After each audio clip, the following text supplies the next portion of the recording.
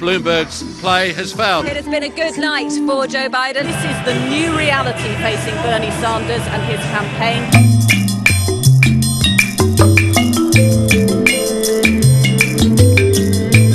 Unlike the president, I didn't come here to golf.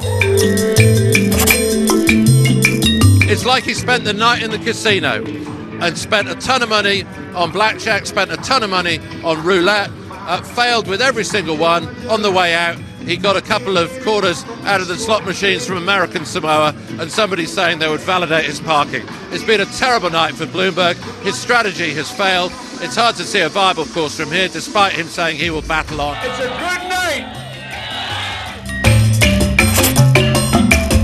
It's been a very good start to Super Tuesday for Joe Biden. Now, he did say it is early days, and he joked about the fact that there are still two little states that we haven't heard from yet, referring, of course, to Texas and to California. The polls just closing in California, still postal votes, all sorts of votes to count. So really a sense of the unity of the moderates that have gathered behind Joe Biden. Now, his campaign has taken on a whole new lease of life.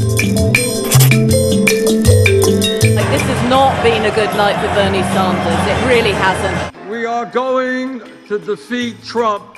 The Sanders camp knew that at some point they would be up against one candidate who would represent the moderate vote of the Democratic Party. They knew that the others would coalesce around him. It was probably going to be Joe Biden, but what they weren't expecting is that it would happen so quickly and happen tonight on Super Tuesday. So this is the new reality facing Bernie Sanders and his campaign.